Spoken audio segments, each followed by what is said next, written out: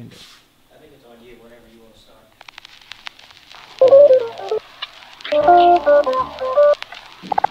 It's here. Yes!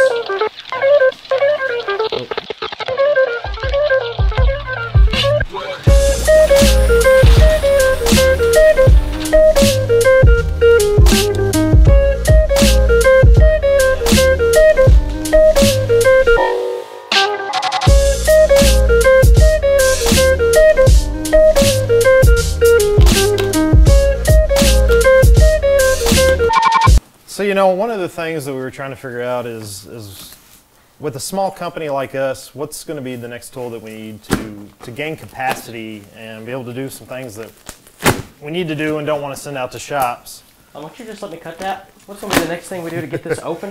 So the Langmuir CNC CrossFire plasma table is really going to help us with the ability to start doing bracketry and other custom fab, especially for Robert's Dotson, which we're getting ready to do more heavily as far as doing floor plans and brackets, custom engine. Custom engine. The thing about it is, nobody on the market has a CNC this cheap that you can buy at home. So I really hope it lives up to its capability that it's been advertising. It makes it really perfect for small fab shops, small businesses like us, hobbyists that have a little extra cash flowing around. Peanuts. Packing peanuts. Packaging's pretty good. I'm not a huge fan of packing peanuts, but that's just my OCD. You know.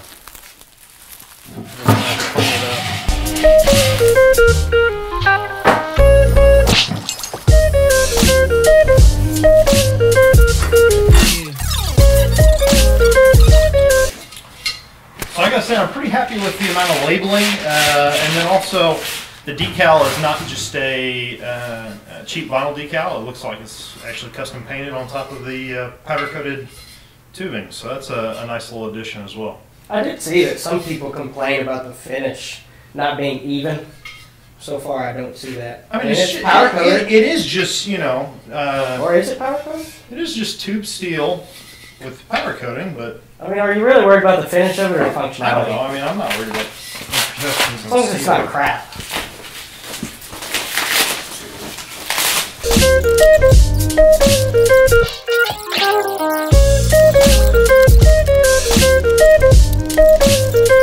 That's actually pretty nice. So, another thing, it looks like they actually do a packing list. I can tell it's been checked off by a person. So hopefully that means that everything is here and we're not worried about looking for components that are missing. Here's the booklet. It appears that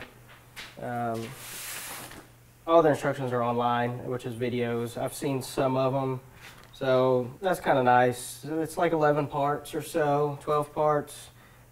Teaches you how to put the entire unit together and run it. So I mean, the good thing is they're all on YouTube, so they're really easy to find. Most of them are pretty easy to skip through and hit the high points. So we'll maybe put some screenshots or other overlays of those videos or link them down in the description below.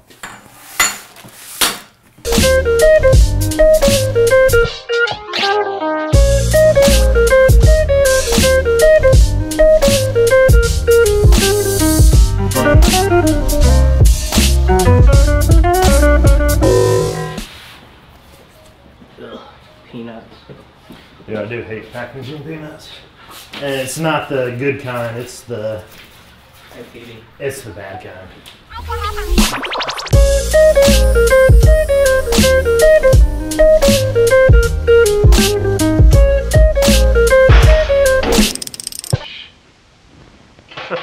How's that look? So now we got the bottom frame done. Now all we got to do is add the gantry and the slats.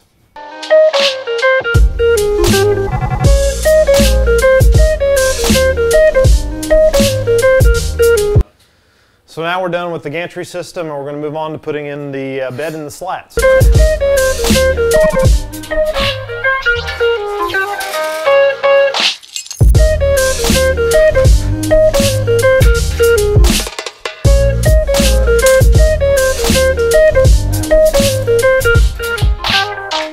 So we screwed up.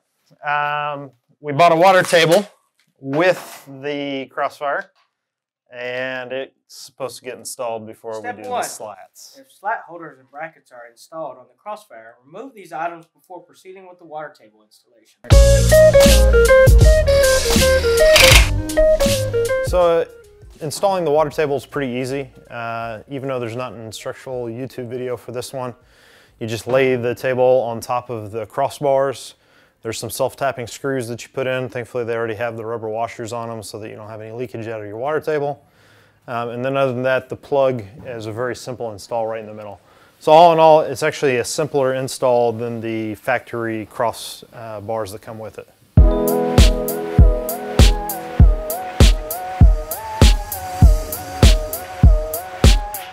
So we're installing the ball screws right now.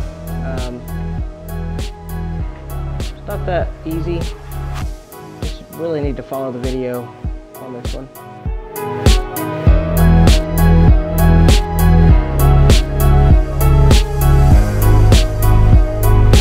So we just finished up installing the lead screws, and now we're moving on to putting on the torch slider, as well as finishing up the routing of the cable trays and wires.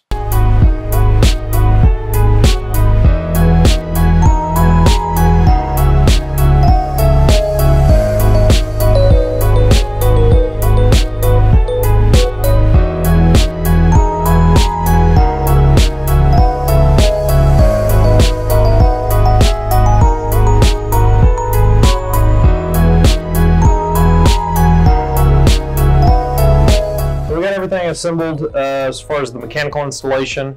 Now we're getting ready to hook up the control box, which is found down on the leg, which got installed yesterday.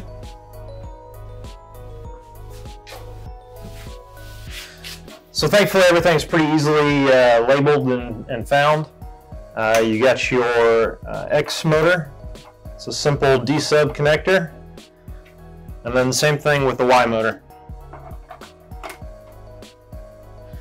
Other than that, the USB connector is right here. Power connector is on the bottom. It's really easy to find. What we are going to hit on and talk about is this torch on and off. Our Hypertherm has a machine torch with it. You can see we installed that yesterday as well, which comes along on this swivel arm. We have the machine torch attachment. So now we just got to wire it up so that it works properly to fire when it needs to with the CNC program. We'll be running our machine off a Hypertherm 45 XP. And we actually bought a machine torch to go with this unit, and it is already paired and ready for CNC control.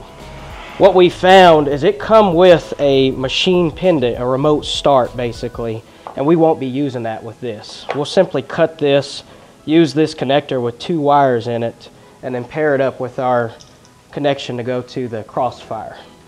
Okay, so what makes the torch fire is actually pin 3 and 4 on the back of this serial port right here.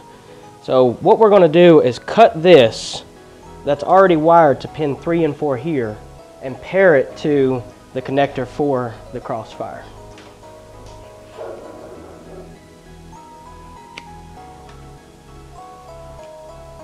And if you happen to have a buddy that can come help you, that makes things easier too.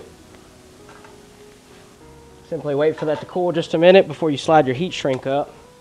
And what the machine is actually looking for is just continuity between pin 3 and 4, so it doesn't matter. And then use a heat gun to heat shrink your connections.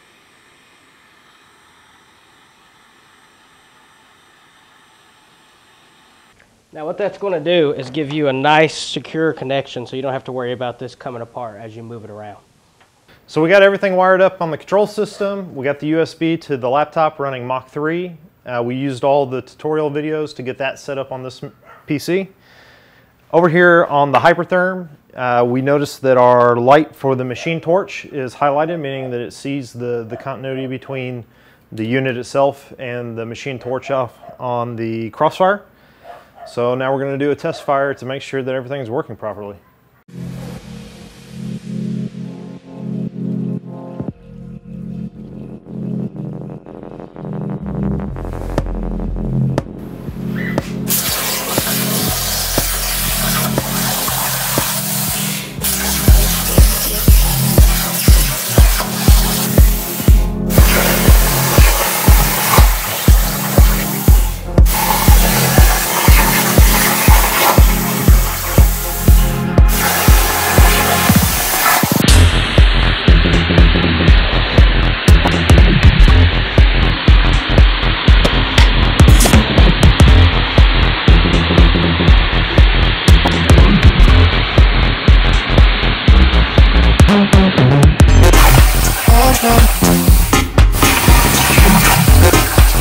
So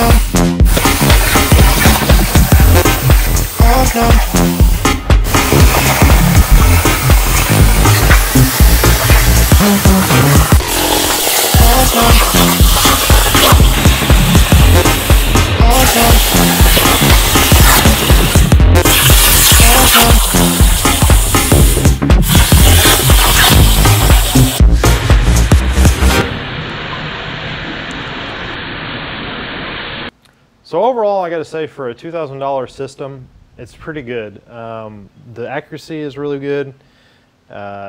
Things worked pretty much the way we wanted them to. Things were easy to put together. The videos were very good.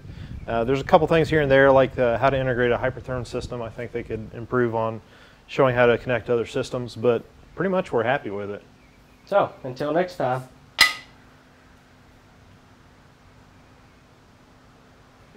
Got it.